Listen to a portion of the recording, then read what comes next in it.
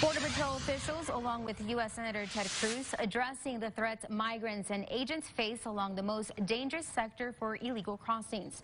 Our Diana Guzman got a first-hand look on what happens daily along our border. With 12 deaths in a single week and nearly 700 rescues in fiscal year 2019, Border Patrol agents have a clear message for immigrants. Please don't put yourself in a dangerous situation. Today, a group of reporters walked a mile in triple-digit temperatures along the brush, getting a first-hand look on what migrants and agents experience daily. Every year, thousands of migrants succumb to the harsh border environment. You started to see what it was like after being out here for about an hour. Increased breathing, the sweating, the need for water, and that's that you're on an established road. What happens if you're off in a brush out here somewhere? You become disoriented. They leave you behind, especially when you don't have cell phone coverage.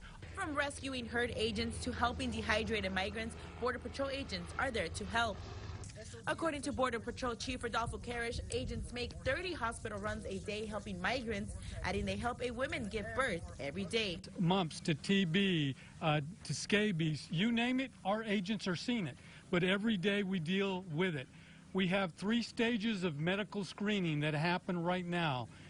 Initially in the field when they're first encountered by Border Patrol agents, when they actually make it to our facilities, where either doctors or nurse practitioners do it, and then after, when they're getting ready to be released. U.S. Senator Ted Cruz also getting a look of the issues along the border, calling it a crisis, stating the only way to stop the exploitation of children is for Congress to close the loopholes in the system. The reason for that, the fault of that, is the U.S. Congress, because we have told the traffickers, the human traffickers, we've told the drug traffickers, if you bring a child, that child is essentially a get-out-of-jail-free card. Border Patrol officials say with the temperature getting hotter, the sector is expected to start seeing more deaths of migrants. In Ansalduas, I'm Joanna Guzman, Local 23 News. According to BP officials, in 2014, 1% of the adult men crossing illegally had a child.